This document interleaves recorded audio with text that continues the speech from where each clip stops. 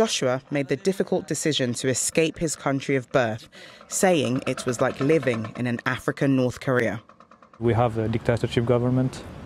It's a little bit really hard to live there as a youth. Anybody from 18 years old up to 65 everybody is a soldier.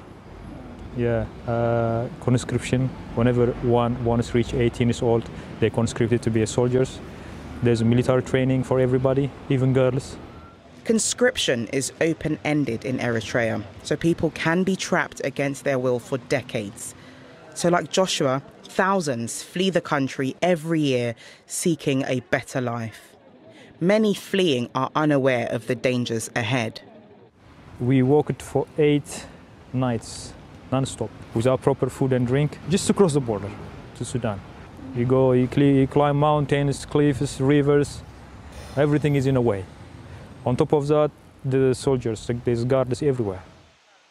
Joshua's journey began 11 years ago when he was 21, when thousands were attempting to cross the Mediterranean Sea to get to Europe, a route which became the centre of a political crisis when the Arab Spring erupted in the Middle East and North Africa. In the ensuing chaos, Joshua became trapped in Libya. At that time, Muammar Gaddafi was in power, so they had a deal between him and the European, especially France, Italy and UK. We were blocked for 2 years from leaving the country. Now, suddenly we start leaving through the ports from the city. But eventually the smugglers found a way to get the boats running, and Joshua resumed his journey to freedom, but not without heartache. The reality is that 300 people drowned in the Mediterranean Sea and nobody's talking about it.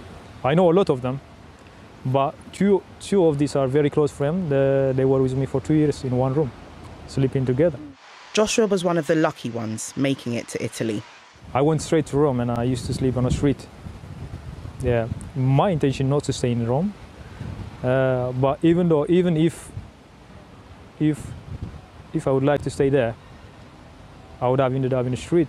Joshua was now desperate to start a new life in the UK, so he boarded a train to Calais. With no papers, his only way was via the then preferred route of lorry boarding. The day that I crossed it, me and another 2 guys, we board that truck. I don't know where it's gonna go, but I know it is a UK number plate. I ended up in Cambridge.